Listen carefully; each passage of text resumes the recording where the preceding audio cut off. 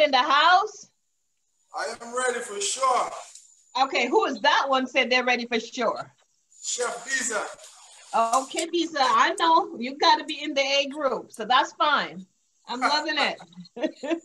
That's how we roll. Okay, I love it. Well, welcome to everyone. Those of you who are joining us on this, the 7th day of our 12 Days Caribbean Festival of Cooking.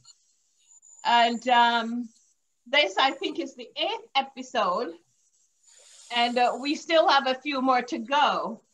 But nonetheless, I want to thank the team, all right? Of course, Jareed and Kelly, the team of TASC, for really bringing this opportunity together for all our Caribbean chefs. Definitely want to do that. And I want to thank our fabulous chefs this afternoon for being here. My name is Joyce Henry, and I am going to be your fantastic host. Now, I hail from the beautiful island of Antigua and Barbuda, of course, but currently resides beyond someplace else. I don't even want to say.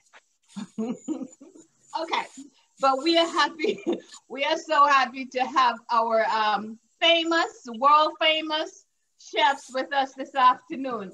And this is our all come all ye foodies. And I am in that business, so I know what it is like to say, hey, come, let's go eat. I'm always down for that. So, we got some music.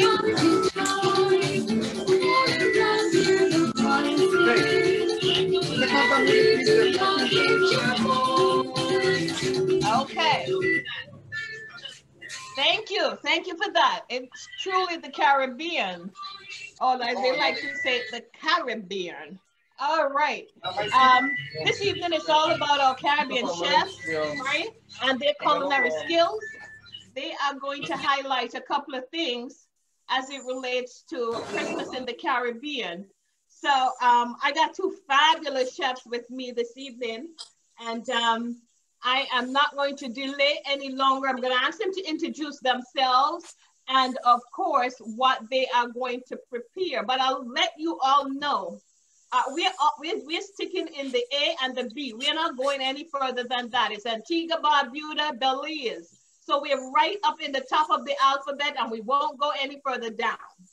That's where we are, all right? So I'm going to go ahead and introduce, starting with our very own Chef Beazer from the beautiful island of Antigua. Go right ahead, Chef. Hi, good day. Good evening. My name is Chef Roderick Beazer. I'm at the beautiful resort of Kirkendall. Today I'll be doing my grandmother's. Actually, I hail from the island of Barbuda, but you know, I went away, culinary school, now I'm back home working at the Love of Kirkendall. So today I'm going to do my grandmother's corn dumpling. And I'm going to serve it with stew cups. I'm going to do my version of our cactus. We call it cassie. This is just how it looks. Salsa. Okay. And later on, and, you know, I'll be infusing all of this with some Cavalier, Antigua Cavalier Gold Rum. Oh, my Lord, have mercy. All right. So should I go ahead, or do you want? No, I'm going to get into the B section right now, and then I'm going to come right back to you. So let's go ahead and introduce Chef Sean from the island of Belize.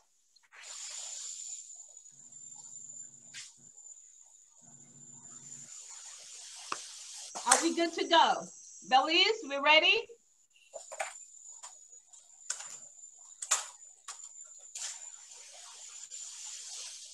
Can you hear me? Okay, yes, I'm hearing you now. Can you hear me? Yes, you got it. Yes, can you hear me? I'm not hearing that. Yes, we can hear you. Yes. Okay, yes, I'm hearing you now. Yes, we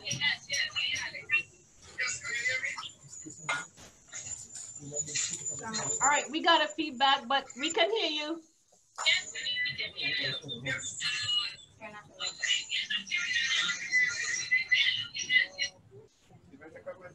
Joyce, I think they have two systems on, so there's a feedback. So they need to mute one. Yeah. Okay. All right. Chef Sean, the two systems that you have, you'll need to mute one of them or at least turn the volume down because we do have a feedback coming through. Turn that one of them, the volume completely off. Well, you're okay. All right. Speak. Well, how do you speak, Mike? We're just trying to get technical difficulty. I can't hear. I could okay. All right. So, since we let me know when you can hear us, and we definitely can get you going. Technical difficulties. We have a couple of oceans of water that's between us all, so we can definitely understand that. I'm going to go ahead and ask.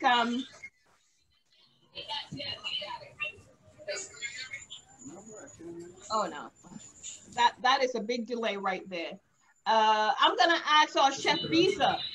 Beazer, you can definitely begin while Sean get his system set up there in Belize. No problem. So okay. For the sake of time, a lot of stuff was pre-done. A lot of prep was done. But good. I brought my dad's mill all the way from Barbuda. I'm just going to give us a slight demo of how we actually grind the corn, manually. This is some corn kernel. Okay, let's get a close up on that. And then manually, because nowadays you have a blender and all that, but this is how it was done. I used to do this with my grandmother every year around Christmas time. Grind a lot of corn and she would give it to all of her kids and stuff like that to make the corn dumpling. So this is how you do it. You hear the noise? Oh yeah.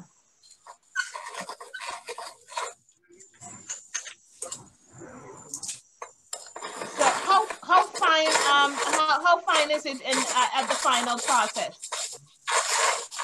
Did you see that one? I did, but how fine do you get it? It's like if you put it in a blender. So I'll bring it up. I'll give you a close up. Perfect. How it actually how fine it is. Okay, great.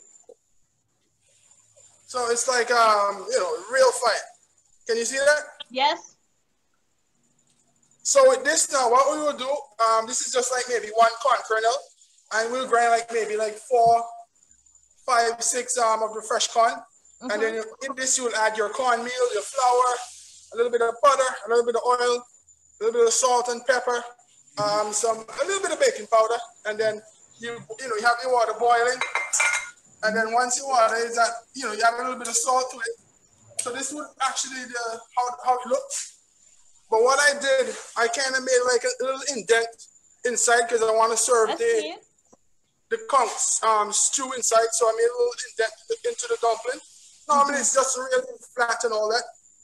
So you drop it in your water. All right. Now that's so boiling. It has to go into boiling water. Yes, and a little bit of salt in your water also. So while that is boiling, I'm going to go ahead and do the stew conch.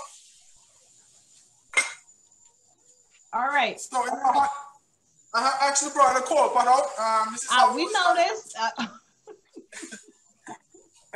That's great. That has a lot of memories. Yes, yes.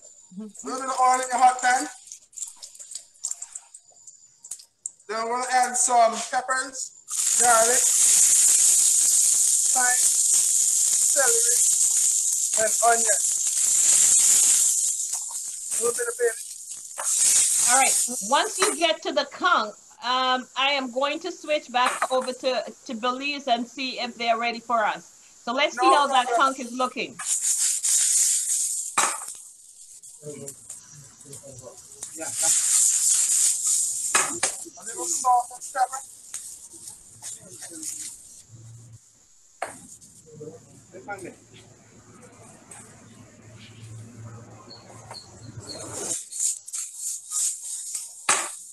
All right. Beazer, Chef Beazer, we are going to head back over. Let me try and see how Belize is coming with their team while we get back to you. No problem. Okay, sounds good. Looks good. Joyce, I'm here, but just this is Lisa. This is Adrian. This is Lisa. Oh, hi, Lisa. Give me 1 second. Oh, let me introduce you. All right, yeah. I'm not on yet. I'm not. My video isn't on, so it's fine. Okay. Right. Mr. Sean. Hi. No, okay. Now that is clearer. Awesome. Awesome. How are you doing? Tell me. Okay. So is Adrian available? I think she has your intro. Okay. Let's go ahead and have your intro. Let her run that, and then I'm gonna come back to you for your input here. Have a little rum.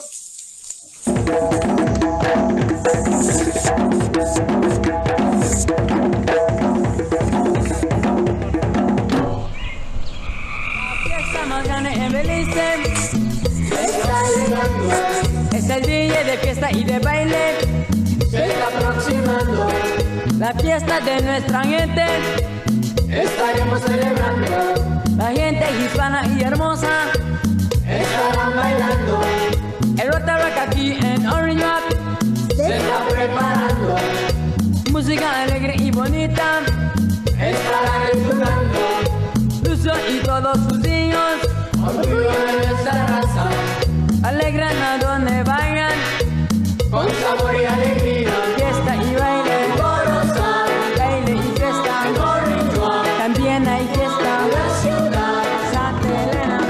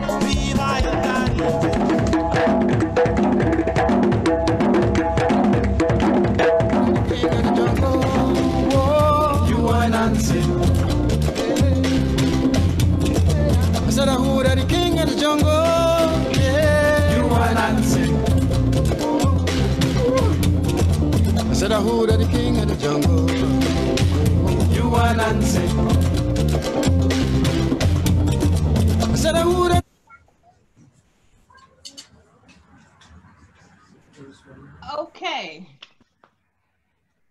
I'm not sure if I went too fast, but just give me 1 second there, Beazer.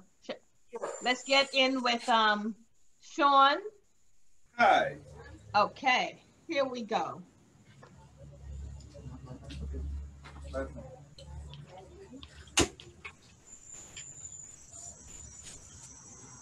Sean, what's on your menu for today? If you notice from the video, Belize is very diverse. We have a lot of cultures, right? So a lot of times we are definitely a Caribbean country, but we are nestled in what we call in Central America. However, I like to say we are dual citizenship. We have a lot of culture. We have Central America. We have lots of Caribbean. So today I decided, because it's Christmas and you asked me what to do for Christmas, when I asked about Belizean cuisine, usually we do a lot of Maya and mestizo dishes in Belize for Christmas. Okay. The diet of the Maya is always a lot of corn. So today I'm going to make a dish called relleno negro with a turkey, of course, because it's Christmas. And I'm going to stuff it with some pork. We're going to make a recado, a black recado, which is intentionally burning tortillas and spices, and you blend it, you mill it into a recado, and you stuff the pork into the turkey, and you put it in a wonderful broth, and this soup is black. But it doesn't have that charred taste. It's just a wonderful spicy soup. And also we have, again, like the Caribbean, we have a lot of sorrel, and I have to cook with some alcohol, so we get to all of that juicy part later in the show, no? Okay, all right. So I'm gonna go ahead and let you get started with your putting together of your first dish, and you can definitely walk us through that. Okay, good. So here I have some tortillas burning. You can see now, nice and black fire. And again, just like the other chef is doing it with a mill, we would blend this up into with a food mill, no? Yeah. You see how your other like countries like Jamaica have we use a lot of habanero, right? You have what do you call the other peppers? Scotch bonnet. Yes, but we have habanero, so we put some habanero and we put some tortillas and we blend it, and then it becomes this paste, which is a black paste. So to this paste, then you dissolve it with some water. This is called recado negro, black recado. So what it is just burnt tortillas and spices, you know? So as much as we are different, we're the same. We are very much the same, one Caribbean. Yes. So I have some pork here. I'm gonna dissolve the black recado in the pork. And to that I have some boiled eggs, which I already have the eggs, and we boil the eggs, I dice the eggs, I take the yolk, and this is the finished product. This is going to go into the turkey, you know. This is called boot. Put. How do you spell that? B-U-T. Oh. Okay. Yeah. So this you could eat it like this. You could eat it in a taco, in a tortilla. But this is now the filling. It's very much like a French, what you call a galantine. You put it in a bird, you know. Usually you put it in a yard fowl because the yard fowl could take the heat in the soup, right? Oh, we heard about yard fowl last Sunday at the first episode. Every fat fowl guy is Sunday. You got right now the fowl that they hide for away because they're supposed to come, right? That's right. So here I have a turkey. I'm gonna take the stuffing, which is the black recado, the pork. I'm gonna stuff it inside the cavity. Wow. So every time I do that, I alternate with a piece of yolk, and I put the yolk, and then it just stuff the cavity, you know. But I want to take a little walk in front there because we have a pot going there, and I want to make this broth. That broth is going. The turkey's going in that broth. Yes, it is going in there, but you have to make the broth flavorful, right? We can't make the broth boring. So no, that's right. Pig trotters, right? For pig foot. Some pork shank. Wow. Some pork bones. So what I'm gonna do is take this water here, and I'll put all this in there. If I may stop right there, you got sauce, right? Oh God. Wow. So we're building flavor here, darling. We're building flavor. So I'll take all the bones and put that in there. Now remember the same recado that I tell I'm making a black recado, a paste. Mm-hmm. Let me talk about recado quickly because all the Caribbean have a thing called, you got a thing called ruku. You know ruku? No. Ruku is achiote or anato. Oh, okay. Yes, I've heard of it. I used to live in Dominica and I used to find this in the yard. That's right. Use it in Jamaica, they all use it, but in Belize, this is the #1 seasoning. This is the #1 marinade, especially with the Mayas. Uh-huh. So this paste turns into this thing. This is achiote or anato or ruku or recado, all of the same name. Spicy, pepper, red recado. Now we're gonna do the one black today. Remember with the burnt tortillas I was demonstrating earlier? Black, right. So what I'll do, I will dissolve this in water and put it in the same. Remember I have the pig foot in there, have the bones, and then it's getting nice. And then I put this. This has scotch bonnet and all of that, right? Of course, we call it habanero. Are you saying you can eat that as it is? Well, we won't eat it like that. We would dissolve it and it becomes a marinade. But definitely, this dish for Christmas, we eat this. Okay, this is your Christmas dish. Yeah, like New Year's and stuff, you eat this a lot. So I have the black recado there, and I'll also show you quickly before you go over to the next chef. So then I have my my bird, no? Okay. I'm a turkey. I know you have in French cuisine they have what they call foie gras, right? You take that, stuff and right? You push everything in your fat now, make it get nice and juicy. So I put this black, put in the pork, stuff and correct, and then I will make it swim in the water. Not too long. We'll eat 20 minutes, right? I don't want it to cook too much in here. I just want it because if I don't know yard, it start to broke up, right? That's right. It will cook quickly. Yeah, cook too quick. So then from there, I'm gonna take it on in another 45 minutes, and then I'm gonna throw it in this cold pan. You call it barrel drum. I have my charcoal over here, right? And I'm gonna roast it. So that is called relleno negro. Oh wow, relleno negro. Yeah. Oh wow, that's a process. Now, on average, how long would that take you to do if like you're doing that at the hotel or even at home? At home, it takes like about 3 hours. It's a lot of labor, very labor-intensive things. Like also, we have the byproduct of the corn. So here we have a corn. This is called a metate, right? This is a stone. And then corn is very interesting again. We have to make what is called masa, which is what you make tortilla from. In most countries, even in Mexico, you know, they use corn masa. Right. Again, very labor intensive. To make corn masa, you would have to take the corn, you would have to cook it with white lime. And we have this is another process. We take the limestone rocks and you get a powder. Now this is and then you soak the corn in that, and then you grind it in this with this rock, no? From there, of course, now we have factories and so that make every culture in the country eats corn tortilla, corn masa. That's right. So it is a labor-intensive process. So yes, you have to truly love the people that you're preparing this for. Yes, darling. When you have a wedding and stuff, people will make about 400, 500. So from this, we have the byproducts of that becomes like tamales. Here I have some tamales, which is the masa stuff with the achiote and some chicken. You could make salbutes, you could make tostadas, you could make garnachas. These are all byproducts of the corn, you know, corn tortilla. Here is interesting. I have a dish called dukuno. Now, to you in the Caribbean, you might think you have what you call fungi and you know. You see, but you use cornmeal. We don't use cornmeal. We use corn masa. Almost the same thing, right? Wrap it in the corn leaf, and you have a dish called dukuno. These are like you eat fungi because it firm up, it's starchy and it's nice and delicious, delicious, delicious. Okay, so Chef Beazer, well, that sounds very much like dukuna. Dukuna is sweet potato, right? That's right. That's right.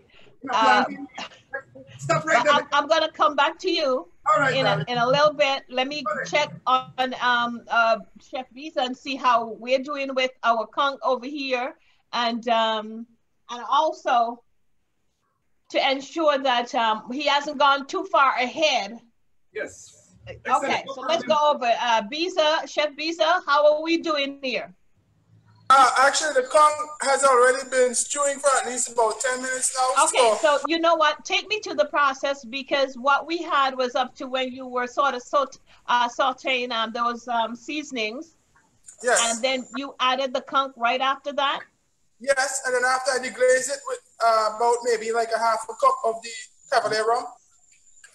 Then I added the tomato paste, some whole tomatoes. Then I had some vegetable stock. I added the vegetable stock. So now I'm having it reduced on the coal pot.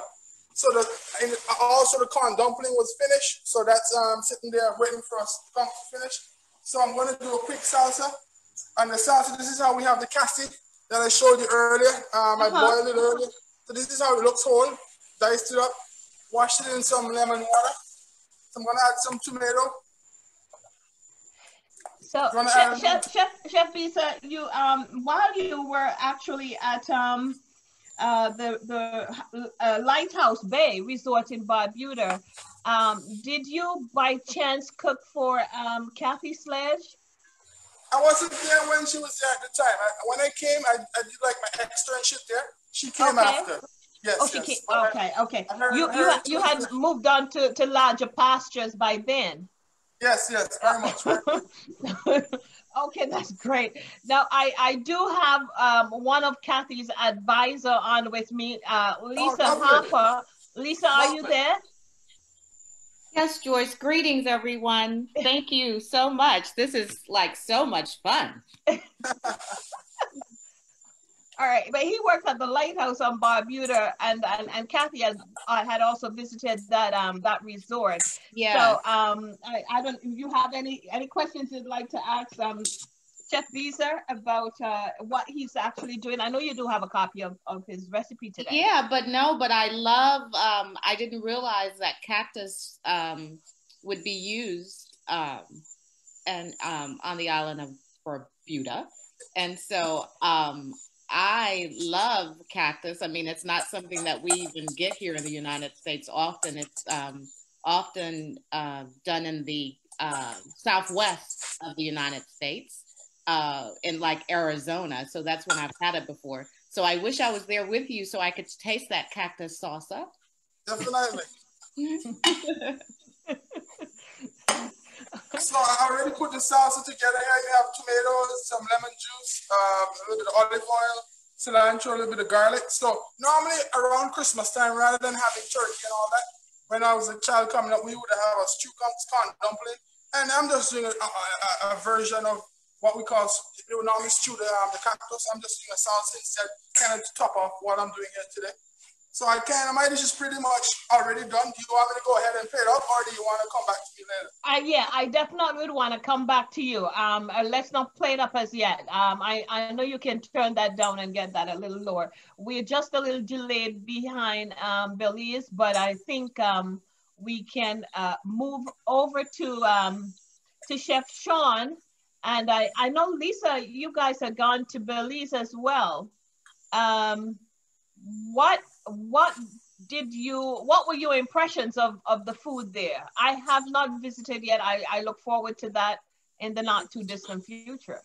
Yes, absolutely, Joyce. Well, Belize was actually interesting, and I was trying to think of the resort that we stayed at. It'll come to me before I finish talking. But the cuisine in Belize was very delicious. And I just remember it just always being bountiful, just as the chef has been describing. It was always like a banquet or a buffet. Oh, wow. Okay. So, ladies and gentlemen, we are actually witnessing Chef Beazer, and he is actually based at the Curtain Bluff Hotel in Antigua. And he'll have a little chance to give you his handles where you can reach him if you would like to actually do some of what he's preparing for your Christmas table.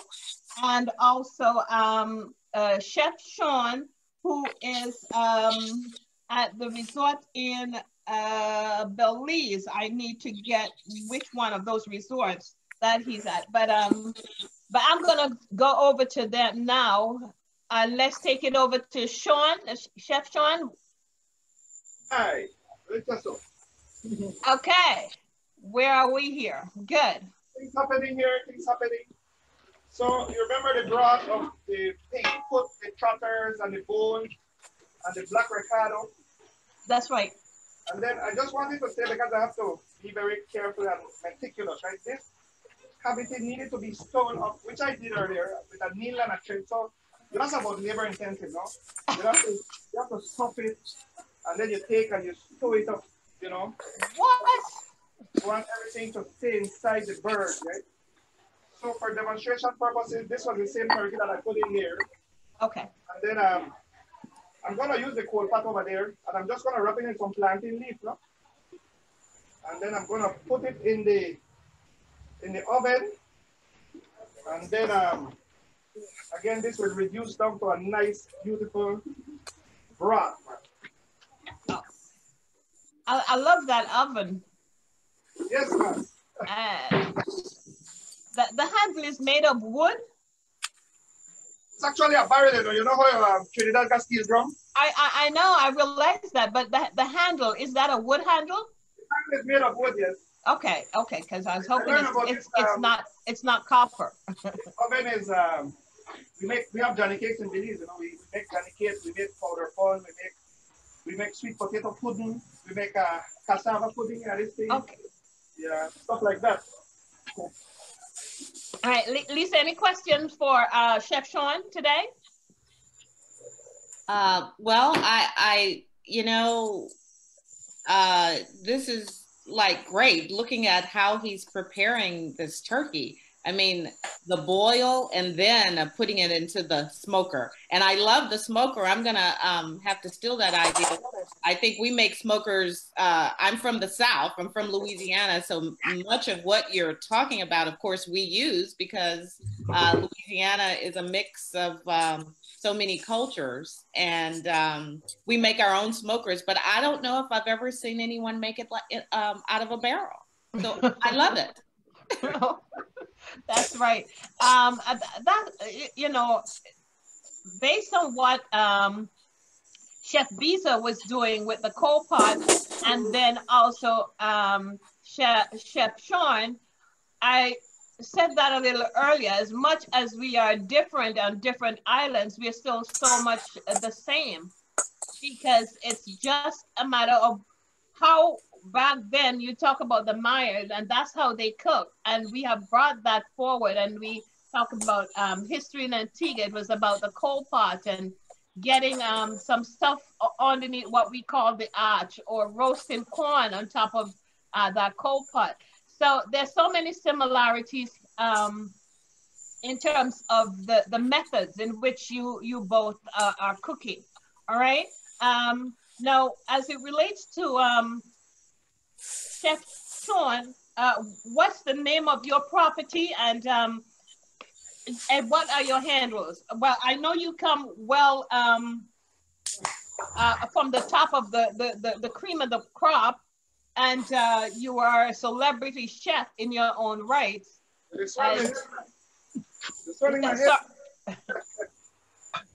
Go ahead. I don't work at any resort. I have a catering company. I work for myself, and I do what I say. I sell culture, right? So destination weddings, whenever you want to come to the country, and depending, because like I said, we have a lot of cultures. Speaking of the Mayas, I can't just say this is a dish of the Mayas, because we have 3 types of Mayas in Belize. So we have the Yucatec Maya, the Quechua Maya, Maya Mopan, which means that there are 3 different languages, 3 different types of food. So this one is a Maya Yucatec food. So this is in northern Belize. If you go in southern Belize, we have a totally different cuisine, language, way of life. The only thing that will remain the same will be the corn, you know. And then we have my favorite cuisine and culture is the Garifuna. Now the Garifuna is very much Caribbean and brought a lot of influence to us from, these are descendants from St. Vincent and the Grenadines. Mm-hmm. So the Kalinagu and the Carib and the Arawak Indians, and then they were exiled off the island in the 1800s, and they came to Belize, Honduras, and they brought their culture. Look at this, for example. This is, you know, in Bahamas, you have Jankono. Mm-hmm. We have Jankono in Belize. The Garifuna do Jankono, especially for Christmas. No, the Garifuna eat a lot of cassava, grown food. If you notice this mortar pestle in front of you with plantains in it, that's a totally different cuisine. But you see, you tell me you only could do 1 in 30 minutes, because I mean, I think you whole 12 days you could do one cuisine of Belize. We can appreciate you being putting that time into use. Yeah, so the Garifuna eat a lot of coconut milk, seafood. Again, we have the market at Belize, in Belize, would be like, if you close your eyes and you landed there, you wouldn't even know which country you would be in, because we have Chocho, Christophine, Tanya, Edos, Yam, sorrel, of course. And I want to talk about sorrel, because I say, they make sorrel because sorrel is for Christmas, right? Of course. But guess what happened in Belize? We have a Belican brewing company, and they're going to make a stout out of it, man. Sorrel stout. You can't go wrong. Okay, so how can we get a hold of one of those? So you have to come to Belize. That's the point of this, right? It's because it's travel agency selling in the Caribbean, and they only got one with a tribe, darling. You have to come to me, man. Okay, so you traveling has to sell in the Caribbean. We're gonna make sure that we contact them and have them get some bottles over here for us. Yes. All right. And now, what's the time frame on your roast or the yes. of the turkey? Yes. So what happened is that I of course, for time, because this is gonna take like 4 hours, I already made another one. Okay, I can understand that. This is a finished product already. This one has been for at least 4 hours. Now to this, we have to add some seasoning, right? We have to add some garlic, I'd add some habanero because we want it spicy. I'd add some cloves. As a matter of fact, I went to the market and I found some thyme, so oregano. I know you use this a lot in your cooking. You put thyme, we call it scallion, you know, or onion. We put a little bit of cloves, oregano, and epazote. Number one item for this dish is epazote. I don't know, maybe you have a name for it.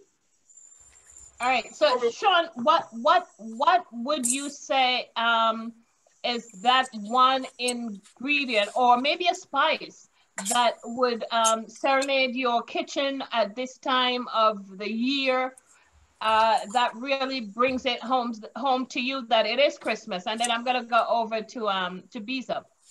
Yeah, well, again, I'm doing a culture, and this is a culture that we eat this for Christmas. That's right. Our homes would have a lot of hams and Christmas ham with glazes. We put the turtle glaze, the pineapple glaze, the orange glaze. Again, we use a lot of rums. Remember, we have citrus, we have sugar cane. We have about 4 different companies that make the country. Just the smell of tamales, I would say, because when you plantain leaf and you put it over fire, you know that smell? Yes. That's like every Belizean smell that they have connotation of home, right? So things like that would be, and of course, anato, this is number 1 spice. So right now, and I heard this on Sunday. I wish we had a smell-o-vision right now. or taste-o-vision. Remember the turkeys in the oven. And when you come back again, too, I'm going to make a beverage out of some corn again because the theme of today is corn. So I'm making corn masa, the tortilla, the recado. We're going to make a corn atole and I'll spike it with some rum later on. Okay, well, how amazing it is that both of our chefs today are using corn as one of their main ingredients. And it just speaks to volume to what and who we are as in terms of our cooking in the Caribbean. And of course, we also have Chef Beazer. We had someone who was commenting that they stayed at the Curtain Bluff Hotel. Now, that's one of our top resorts in Antigua, one of the top resorts in Antigua. It's on the lush side of the island, which is the southern side. And, you know, I'm going to bring Chef Beazer back in so that he can tell us a little bit about what are some of the must-have at that resort for this time of year when we are looking to celebrate the Christmas. Oh, for this time of year, we have like a very good spread around for lunch.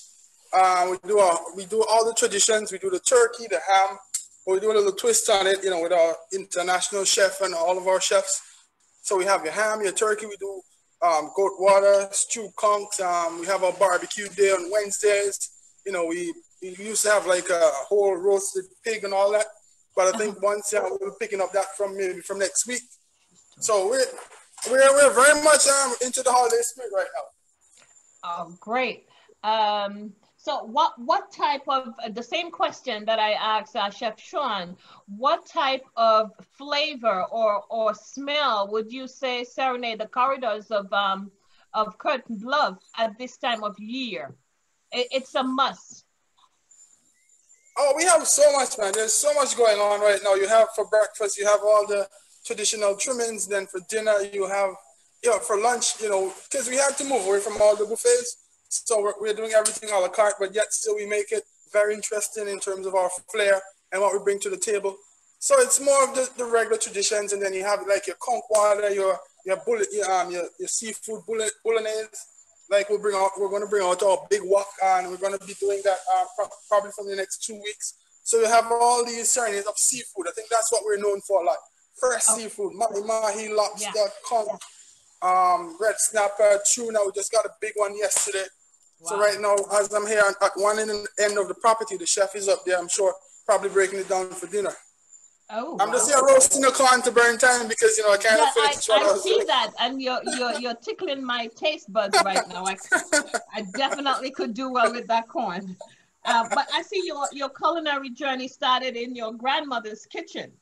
Yes, very much so. I used to, and this time of the year, she would call upon me to come over and shoot, because you know in Barbuda this time we have abundance of corn, and we did so much with the corn. Dumpling was like a tradition around Christmas time.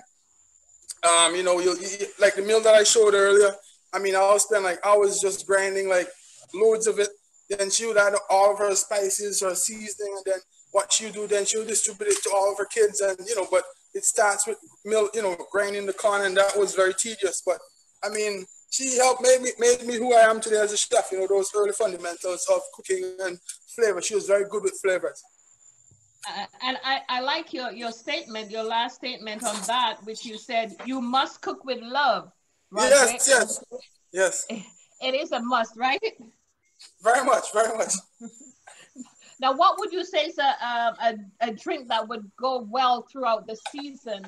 I know you use the rum in the conch, but what is a good drink that would go throughout the season? Sorrel. The sorrel, but would you spice this up a bit? Yes, the cinnamon and all that. That's one of the things that we're actually getting ready to, because our guests, they love that. The sorrel, and you also do a nice ginger beer. And our guests, they love those kind of things every year around this time. Yes. No, we can't go wrong with sorrel. Not at this time of year. That is a fact. Okay. All right. So we are, ladies and gentlemen, if you have any questions, of course, you can do so in the chat. And we are live on Facebook. We want to thank TASC. We have the travel advice we sell in the Caribbean. 12 days cooking festival, right? I want to actually big up our DJ Sniper. I think he's still on. We can, oh wow, that looks so good. We want to make sure that we give him kudos. And if he is on, we can have a little Caribbean flavor about Christmas. And then we're gonna take it back over to Chef Sean, where he's gonna give us a roundup of what he has, and then we will sort of plate up. Now I want everybody to get their glass and for the end of this session celebration, as we're gonna do our toast. But Chef Sean should be getting his drink ready if our DJ is available. DJ, are you there? DJ had to leave. Oh, he did. Oh, great. Okay. Well, not great at all, but we understand.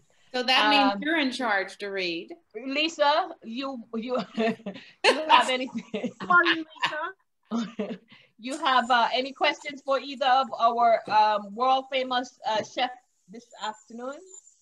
No questions, just comments. Wish I were there. I wish I were there. And I love what Chef Sean, I believe, was saying about cooking in the kitchen with his grandmother, and that it all comes from love, and you have to start with love. Beazer. Oh, Chef Beazer, thank you. Sorry, yes. So Chef Beazer, that is the first ingredient in all cooking, love. Yes, very much. Love. That's love. right. That's right. Okay. All right. Let's take it back. It is. Yeah, absolutely. it is. It is. You cook with love, and the food goes in no time. One of the things she instilled early: never cook with a metal spoon in a metal pot. Wooden spoon in a metal pot. You know, so you don't hear the. That's love right there. Cooking with a wooden spoon. I would get my ears pulled for that metal spoon.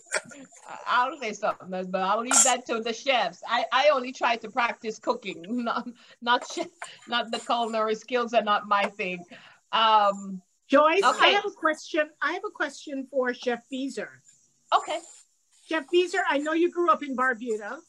Yes, ma'am. Very, very few people know anything about Barbuda. You know, tell us about life on Barbuda, especially the food. I know there's a lot of conch, a lot of lobster, a lot of deer. Tell us about the food in Barbuda. I mean, for me personally, I love Barbuda. I love the people, but the food. Oh my goodness, the food. Tell us about, you know, gathering the food in Barbuda, especially at Christmas, what that was like. It's strictly based on seafood. You wouldn't really find a tradition ham. Well, you have the ham, you know, for breakfast, but like your turkey and all that, that's not what we're known for. You'll have your lobster, like what I did today with the conch. Some people do the stew lobster. I mean, pretty much the same process, but it was like fresh food every day. A pot was cooking every day. We don't believe in storing food in the fridge for days, not like that. Every day, a fresh pot. And that's what I love, fresh food. You know, you didn't really have this, weeks of, preparing stuff. It was cook today, eat today, and then you cook a fresh pot tomorrow. And that's what I love about home. And I can remember, even from my grandmother, as a child, I used to leave school, go by her, in her kitchen, have her food, and then I would still go home and eat home at my parents. So that's why I was a little bit chubby when I was a kid. But, as I got older, I kind of did a lot of exercise. So I kind of, but I used to love that. 2 house hopping. Her home, eat there, then I go home and I eat there also. I love food when I was a kid. All right. So you have also someone asking about deer meat on Barbuda. Yes. That was one of our staples also around this time too. But it's very gamey. So, we had to do a lot of, with vinegar and all that. But once you hear that cooking in your house, you can smell that from your neighbor's yard, man. That there was very, very gamey. But it's something that we, you get it done properly. A nice stew, normal stew. And you serve that with some fungi, some boiled dumpling, and all that good stuff. Again, fresh pot every day. Oh, right. Oh, wow. Dumpling. Whoa. Yes. Okay. All right. And then there's also another question as to how do you make the conch tender, not chewy? Oh, that's like, we have like what you call, back then we would use a hammer, but as a professional chef, you use what's called a mallet. You kind of tenderize it a bit, then you put it in your pot, with all your thyme and your celery, and then the secret was a little bit of baking powder. That was used as a tenderizer to make it cook a little bit faster, but also very tender. Baking powder was a secret ingredient when we used to cook our conchs back home. A little bit, not too much. Okay, all right, sounds good. All right, so while you're gonna plate now, but then you have a drink that you said you were gonna set up? No, I'm not doing it. No, I'm not doing the salad today. I was only saying you're not doing the salad today? No, okay, no, all right. So maybe later on and next time. I'm not doing the salad. I haven't had it yet for the season. Okay, thank you. We're gonna get back to you on plating your meal, and I'm gonna get over to the Belize team, which is of course headed by Chef Sean. How are we going with that amazing turkey and all that stuff? Excellent. The turkey is getting happy in the oven. The soup is simmering. It's beautiful. It's getting more concentrated. The flavors. It actually tastes nicer the other day because it's just, it's sits in there. So the soup is, I'm going to play that in a minute, but I wanted to make a beverage. Yeah. A rum beverage, no? That's right. The theme of today is corn. So we have the corn masa. Now, you take the masa, you put it in some water, and you dissolve it, and you cook it over the stove. And you have something called atole. Corn atole.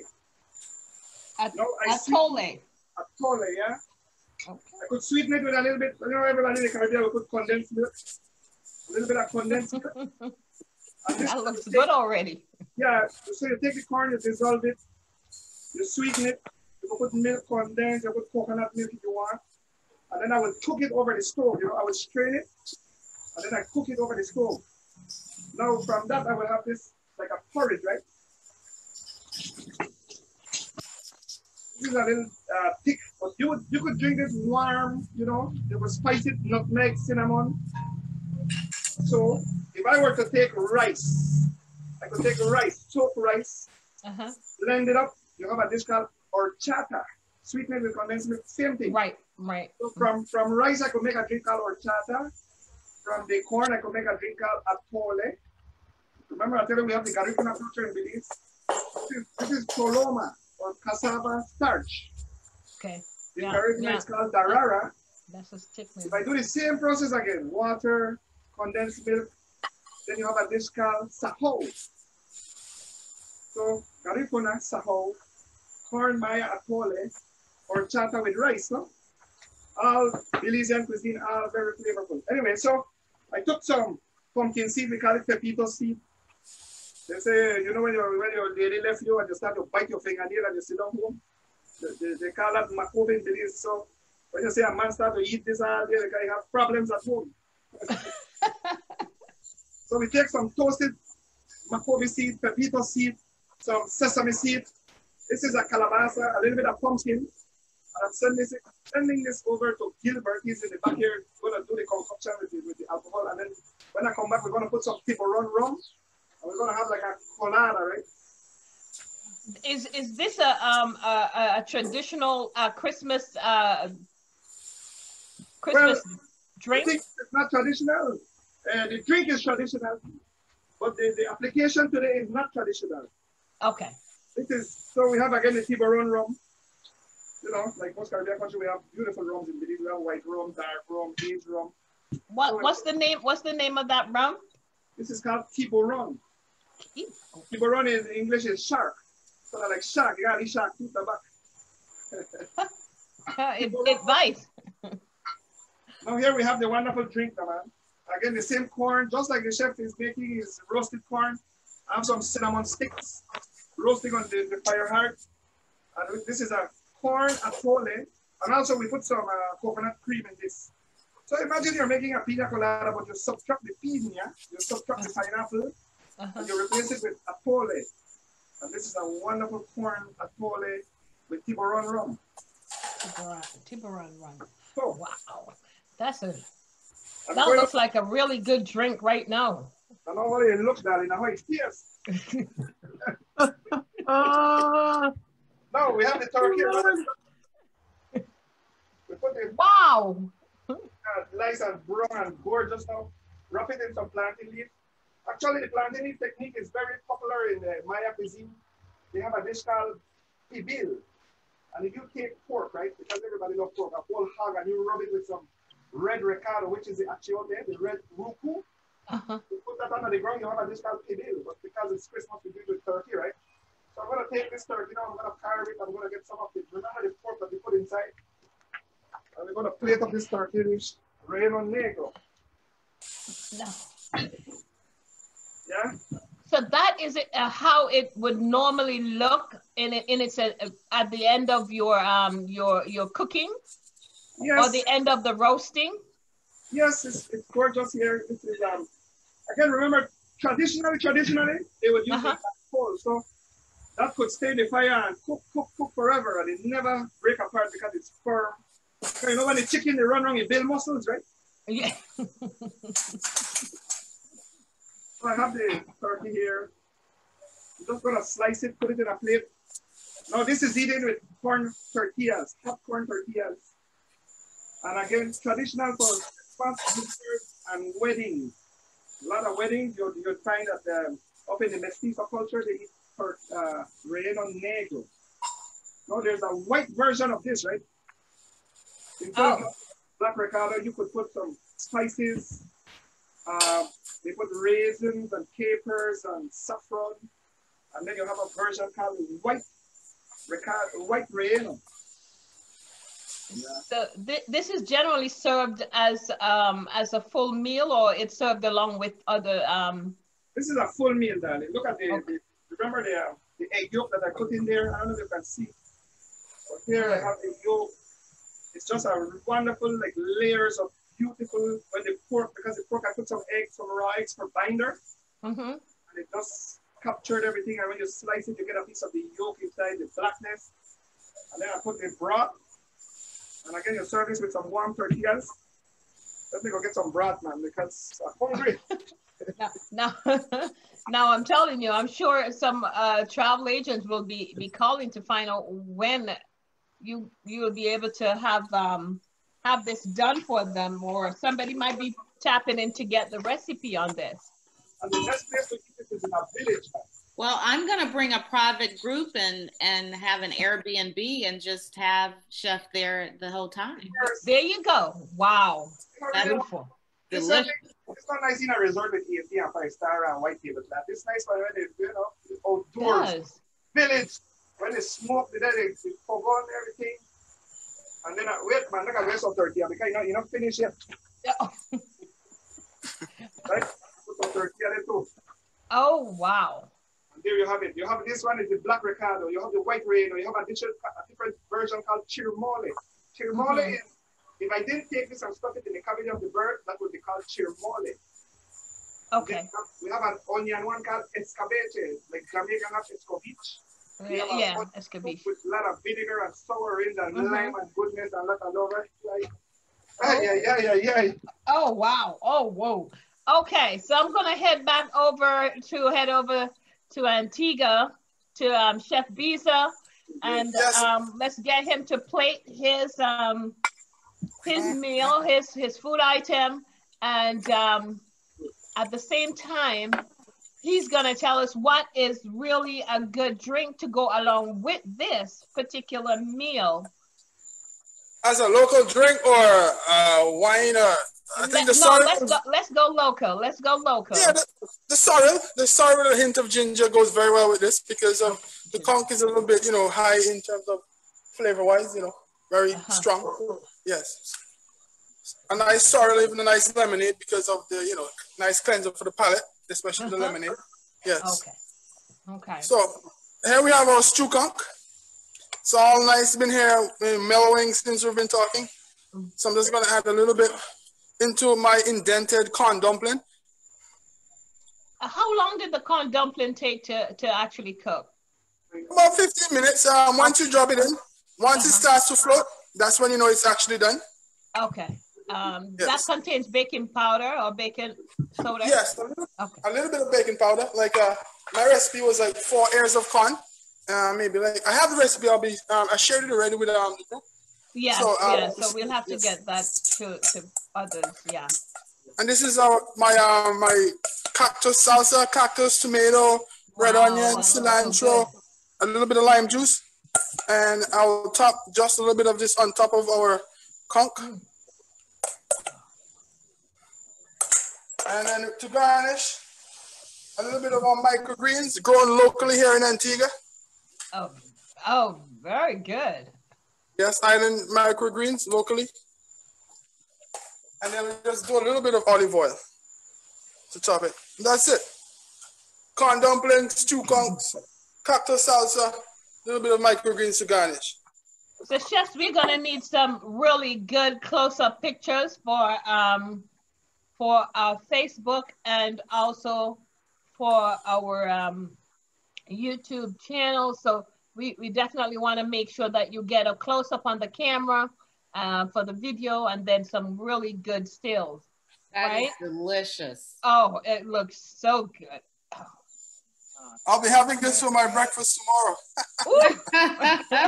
All right, we want to taste the vision. That's all. That looks great, Chef Beazer. Okay. Thank you. Really okay, hold it right there. Okay, Chef Sean, how is the final on your plate? Oh, what else do you have sharing with us? Well, everything is good here. No, I understand that the broth is quite spicy. It is spicy. It is spicy. We need a lot of habanero. And remember, it's blended in there and it's spicy.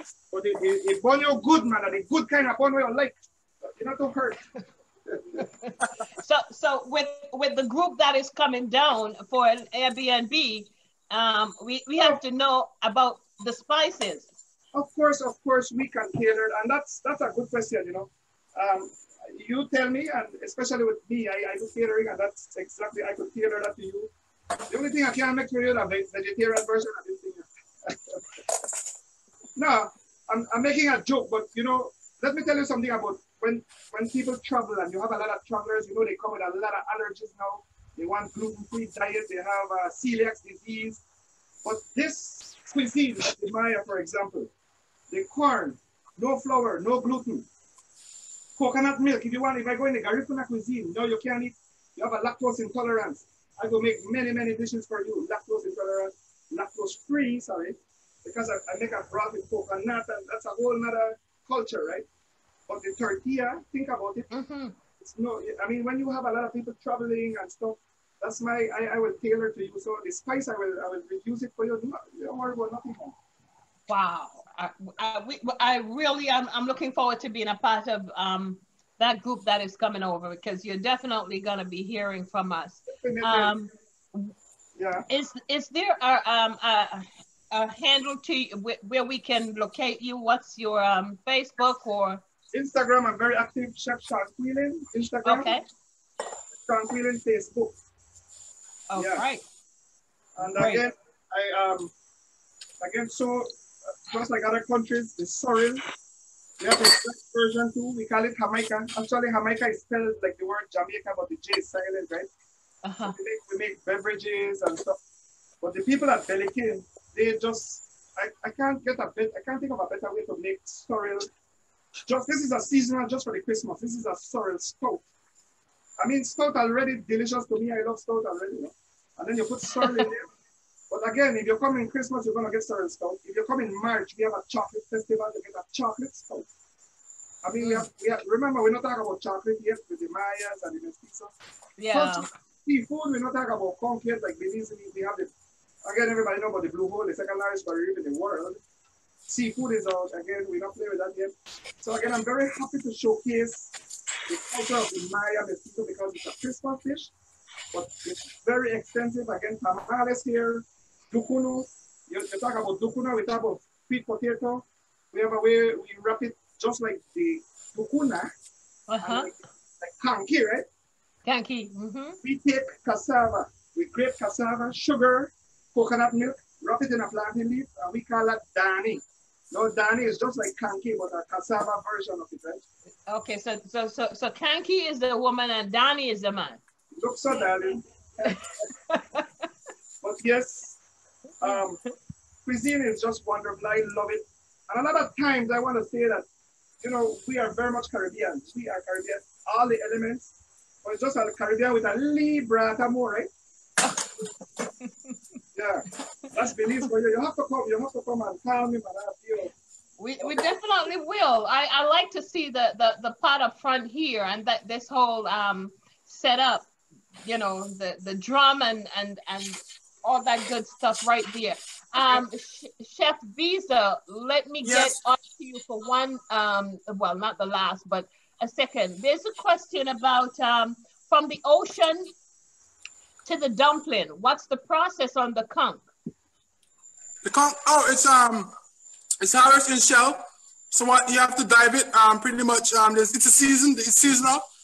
I think this, I don't want to butcher the season, but it's very seasonal because you want to preserve it so it's not over harvested. So you have to dive it, then after you got to take it from the shell, and that's the process. The fishermen normally, you know, do it at various parts of the island, and they store all the shells there, and sometimes people will go there and harvest the shells, clean them up. When I was in the BVI, there was one guy who I know, a cousin of mine, who used to make like a horn from the conch shell, and I think I've never seen it being done in Antigua. I think that's maybe something we should, you know, maybe go into. It makes a real nice sound around. You can use it at cricket. I think it's been done, but I haven't heard it lately. And then after you harvest it, you clean it, you take away the baba. The baba is what you use for fishing. And I used to use that when I was a kid to go fishing. And then after you clean it with, I think some people use vinegar and lime to get the slime off. That's when you pound it. And then after you boil it, as I mentioned, it takes a while to cook. But the secret is a little bit of baking powder, and that will help to tenderize it. Okay. All right. Okay. I got you. We got that question fully answered. This looks so good. I mean, it's beyond what you know, most people would think of when you're talking about conch and dumpling. You know. Yes. Definitely. It looks really, really, really fantastic. And I made like a little dent in the dumpling as I showed earlier, and that kind of kept everything intact, you know, because normally if the dumpling is flat, all the sauce will be rolling off. So I had like a little bowl, like, so everything is inside, you know. Yes, the dumpling, everything is inside. So once you cut in, I mean, you're getting all that flavor that has already been absorbed into the dumpling. Okay. So I have a question. Sure. What is the texture of the corn dumpling? Is it a little denser than fungi? A little bit denser. It looks like fungi, but I made it a little bit soft because I wanted it pliable. I didn't, because my mom sent some to me that she made at home, But and I was like, she already cut them up. And I was like, no, I can't really use it because of what I wanted to do. So I had to go buy some corn yesterday right here in Antigua and you know, grind it prior. Because you know, it takes a little while, so I couldn't have done it live. It would have probably taken like a whole hour to complete that process alone. Right. But the text is very, it's a little bit firmer than a fungi. Okay, good. Yeah, I can see how it definitely, Dewey is right there. It does have a look like the fungi. It looks like fungi with a jacket. Yeah, how you roll it out and then you open it up and put the butter in and you cover it back and fungi with a hole. Right. That's so true. Oh my goodness.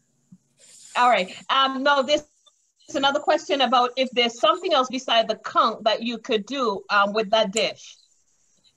Again, I mentioned earlier, around this time, a lot of people either do the stew conch for Christmas or the stew lobster. Because, you know, those are the two seafood harvested a lot around this time home. Because, you know, back then you could get a lobster for maybe like $6-5 a pound. No, I'm not even sure how much you pay a lobster for. So it's either stew lobster or stew conch. That was our tradition, along with all the other stuff that, you know, sugar cake and all those good stuff around this time of the year. Oh, okay. But and now could be also someone might be vegan. They could use whatever vegan protein that they actually have and actually do the same recipe.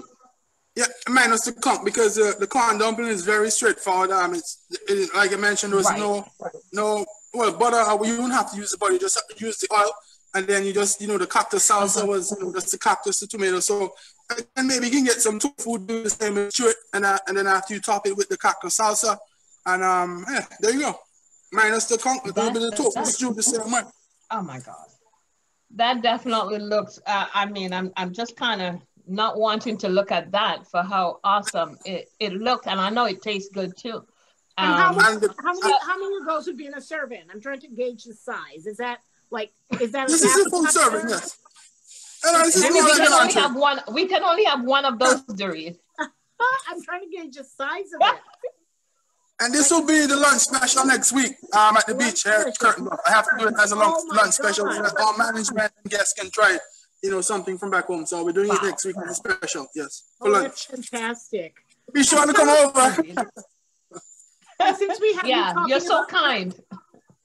Tell us a little bit about Curtin Bluff, since we have you talking about Curtin Bluff.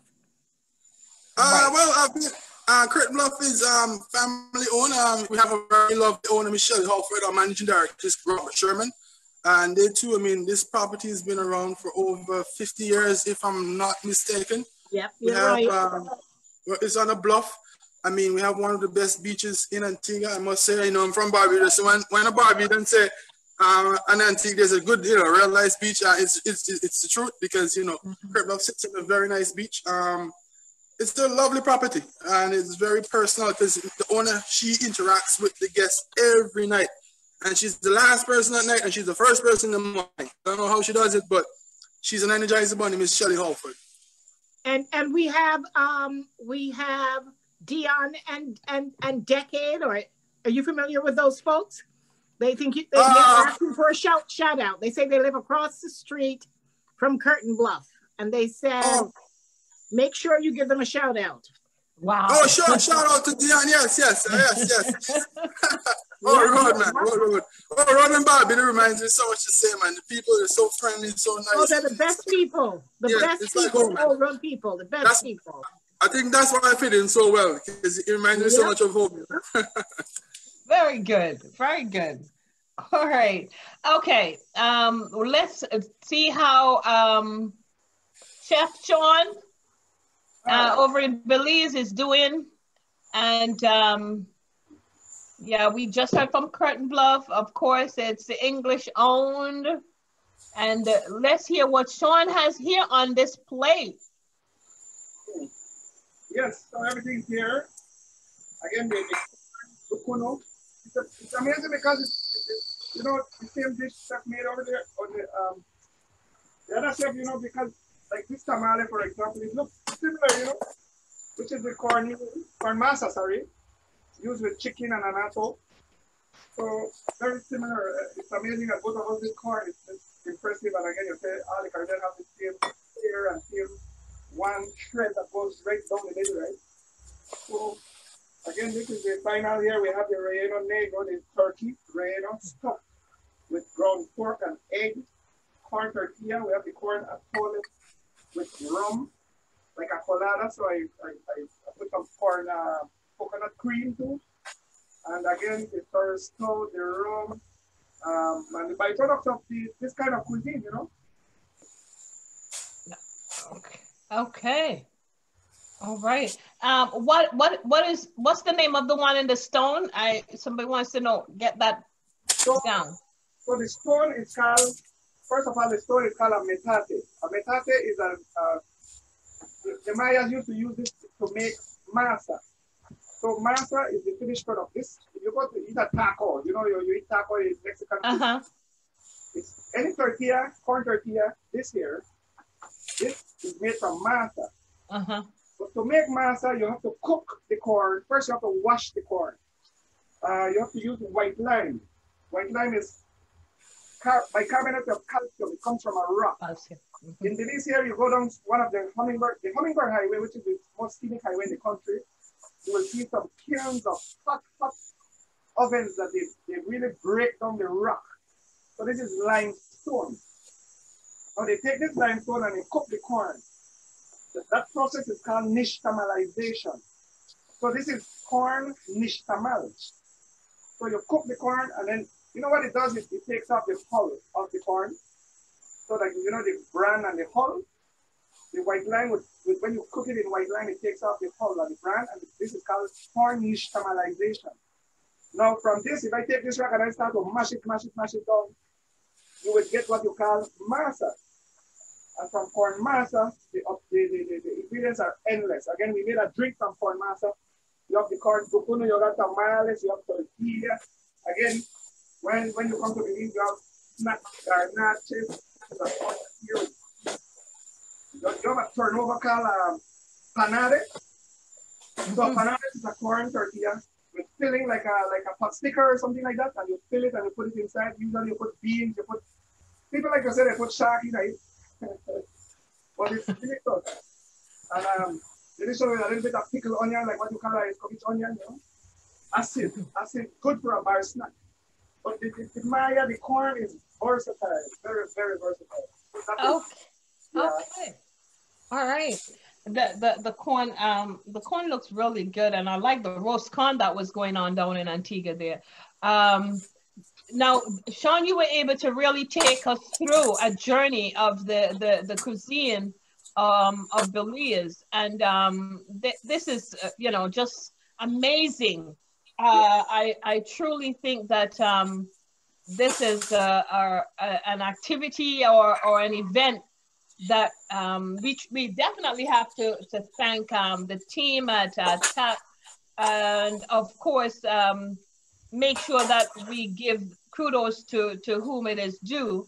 But this is not the last episode. This is only the 8th, and we're doing 12. But what we learned here today about about Belize cuisine, and also from a Barbuda standpoint, oh my gosh, Mr. Beazer, Chef Beazer was amazing. Now, someone said that they actually have a conch shell as a door stopper. And yes, we know back in the days of good cricket that Papi used to blow his conch shell at recreation ground. So it is definitely an art form in all forms, both culinary and also artistically. You got to be really good at blowing that kind of shell. So we definitely see how you can use just about anything to bring the message around. What both of you, I want you to think about a dessert that would go well during this time of year. I know you talked about the rice and the condensed milk, Chef Sean, yes, but which is something that I think I've tasted before, because we might have done something similar to that in Antigua. But what dessert would come behind of this at the back end to really tap the lips and the taste buds? The number one Christmas dessert, of course, is black fruit cake, just like all the Caribbean. Black fruit cake. Of course. Fruit soaking rum with molasses. And again, it's the same thing. Speaking of molasses, this is called panela. I'm glad you brought that question up because this is called panela or rapadura, which is sugar in the raw, like terminato almost. This is like molasses too. So yes, we have black fruit cake. Remember, we have British Columbia too, you know. We have black fruit cake, we have white fruit cake. And definitely for Christmas, when you asked me earlier what to smell for Christmas in the house, it got to be black fruit cake. Oh, wow. Oh, wow. Well, we want to thank Wendy for asking some of those questions as well. That's also, Chef Beazer, what would you say would be that good top up? I know fruitcake, yes. I remember my mom used to make a real nice bread pudding. I think that was a tradition for us because, you know, we had all these bread and all that sometimes from the festive season. So she would make a real nice bread pudding. And there's always been a debate whether with raisins or without raisins, just like the coconut. But ours would have raisins inside. We love our raisins in Barbuda. Of course, well, of course. Yes, and I'm happy to hear that because in Louisiana, bread pudding is a staple, but for me and my family, without raisins. Without, we put the raisins in. All right. I see someone ask about rumpupu. Would that okay? Would that be you, Sean? Is it Chef Sean? Yes, rumpupu. Okay. Well, what you call, you know, ponte cream or something like that. So it's egg. It's like an eggnog again, but in the Caribbean, rumpupu. Yeah, condensed milk, evaporated milk, rum, egg. So it's all about sweetness.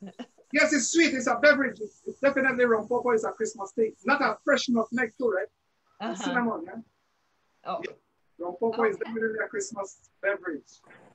Okay. Okay. All right, guys. Let's have your plates. Your plate. You know, you've done your plating of your food. Let's have a picture of these. If we have any more questions, anyone has any more questions or comments? I have a comment, Joyce. So sure.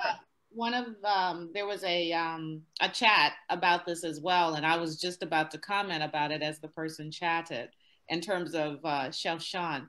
You know, I said we're going to do an Airbnb. We're going to Belize, and Chef Sean will be our chef every day. Guess what? Not only will we get good food, but we're going to get good laughter too because he has quite the humor. Yes, he is. So the man said, "Who in love, right? You can't go out miserable and make your food taste like that, right?" Well, you're gonna be cooking with a lot of love for a lot of people shortly. I just want to say thank you, know, and it's just amazing. I've been following the 3rd day, so again, this is day 8. I listened to the chef talk about culture. Again, we are showcasing food, and I am limited because I show you one culture, you know, I show you only one today. You gave us a tour, my dear. We got so much more, and we're not talking about the music. Again, the conchel, we blow conchel too. We have Garifuna music, we have Paranga. So when you come, you have the full package. The food, I want to be, you know, the part of it because the journey is everything.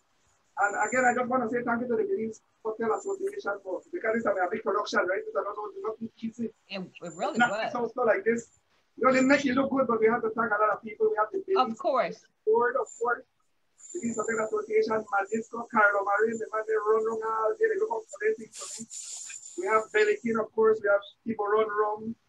Oh man, so much people. Gilbert. Biltmore is the hotel that I'm standing right now. They gave us this nice backdrop here. Wow. The chef tolerated me in the kitchen. As a matter of fact, the chef here at Biltmore is from Antigua.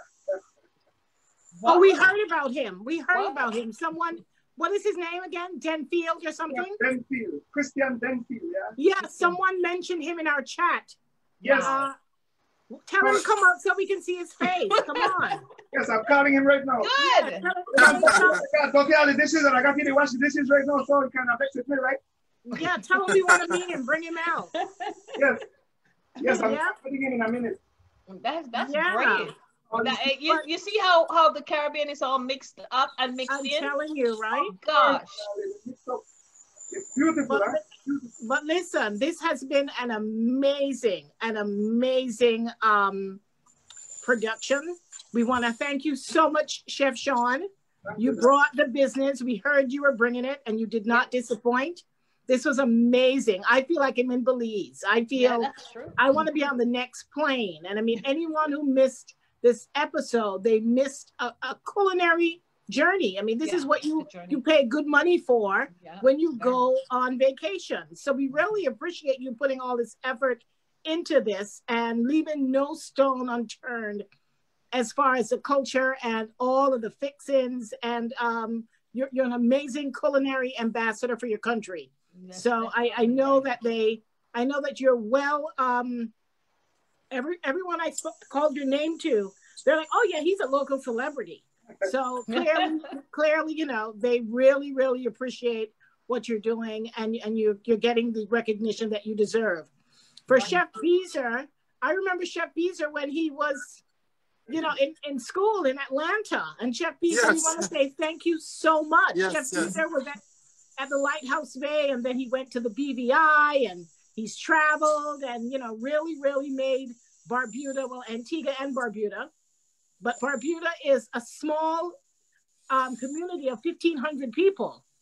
So, you know, when you get a chance to go to college and get to work for one of the top resorts in the world, I mean, that's quite an accomplishment. You have to be the best of the best. So we want to recognize you as well, Chef Beazer, for your hard efforts, for representing your company well, your destination well, your village, you know, of Codrington well. Very well. Thank you. Thank you for reaching out. I know I was one of the last ones to come on board, but I was so happy when you reached out. You know, this is what I mean. This is my way of giving back, of culinary school from the experience way back home and all that. So it's a great opportunity to give back. And to my owners here, you know, my chef here, I mean, full support. You know, once I told them what I was doing, there was no hesitation. You know what I mean? We really appreciate it. This is amazing, and you know, at the end of the day, we're promoting the destinations, and the key part of what we're open for business. We're one of the first. There you go. There are lots of travel agents watching, and it's going to be on our YouTube channel. So don't be surprised if you start getting a lot of guests coming asking. I'm putting on my mask. There you go. Prepared, man. Once you come here, this is how we look. But we still have the smile underneath. Okay. There you go. And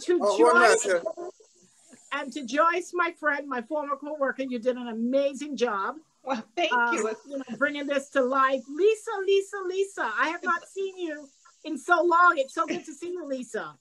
So good to see you as well, Doreen. Yeah, and thank you for coming on. I know you love the Caribbean.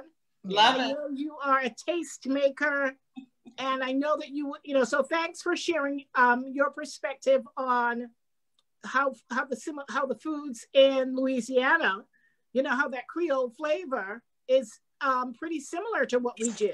Absolutely, it is. So it's always good to get a second perspective, and we always love when we have guests who come on and give their opinions, because it's feedback like yours from people like you that help us make the product better. Yes. So give our best to Kathy. We met Lisa through Kathy Sledge from Sister Sledge. Yeah. And you know, Lisa, did you make the Barbuda trip? I can't even remember. No, I did not make. No, she didn't get make there. The Barbuda trip. Okay, great. That was some trip. My Lord. But we've had some good times, and it's great to see you, and thanks for your support as well. Yes. So, to all of our people like Janet Sinclair, there's some names that you see every day. We want to thank everyone who has taken the time out. This is our second show today. We had a 1 o'clock. I feel like I work for Broadway or something. We had a 1 o'clock showing, and now we have a 5 o'clock showing. And so we're going to do this again tomorrow. Tomorrow at 1, I believe we have Guyana, and it's Guyana and St. Lucia. And later in the afternoon, Kelly, please help me out. I should have gotten my notes together. I believe we have Dominica and the Bahamas. Tomorrow afternoon? Oh, that's right. That's right, Dominica and the Bahamas. Chef Randy and Chef Simon. Simon, sorry, from the Bahamas. And at 1 o'clock, we have Chef Edna from St. Lucia and Chef Tamika, Edna from St. Lucia and Tamika from Guyana. Well, have you noticed, Kelly, that we have not had any male and female chefs going against each other? It's either 2 males or 2 females. What's up with that? Because the women will outshine the men. Yeah, we don't want to show them up. That's what it is. I kind of figured. But I just noticed that. Kelly. But you know what? No, let's take it back. We had one today, a male and a female. You're That's right. True. Yeah, that was the one exception. Yeah. So it's been an amazing, it's been an amazing day of food. Yes. I guess we have no choice but to go and cook right now. I tell you. Yeah. All right. So thank you all so much. Chef Sean, thank Adrienne and Simone who worked along in getting the testing going. Thank them for us as well. Yes, definitely. Thank you. They're right here. They're waiting to eat, right? They look at it. I believe that. So where is Chef Denfield? Come on, tell him get on camera. He just went and look like he got home. Oh, he's gone home. Okay. The dialect got home. Typical Antigua man. I'm glad because then they have no beer for me right there. They see that I want to drink all my stuff. Wow.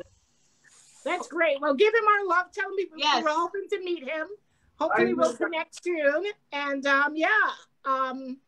Antiguan people and Caribbean people, a lot of migration goes on. So there's so much mingling, which also helps to spread the culture.